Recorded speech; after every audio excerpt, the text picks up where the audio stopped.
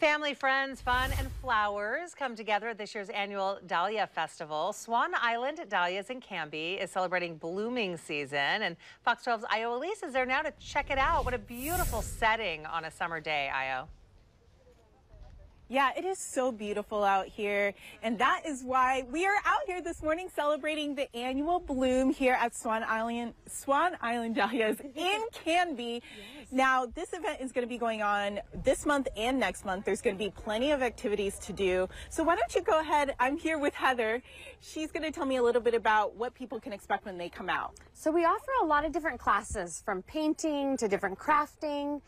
There is live music every Saturday and Sunday. Beautiful concerts to come out and listen to. There is a Sunday market with lots of vendors. Of course, we've got the fields, fresh cut flowers, the food, and of course, the music. And of course, one of the events happening today is our Oregon Dog Rescue photo shoot. How lucky to be here today to see this. It sold out in just a few hours back in the springtime. But they are looking at maybe potentially doing another one, if not this year, next year. So be sure to keep an eye out on our calendar or social media. But what a fun thing, all these cute dogs. Yeah, it's so great to see them, and they're having such a great time here. I saw them rolling around in the grass, and this one, she's being so well behaved for her pictures. Now, Swan Island Dahlias, you're here in Canby.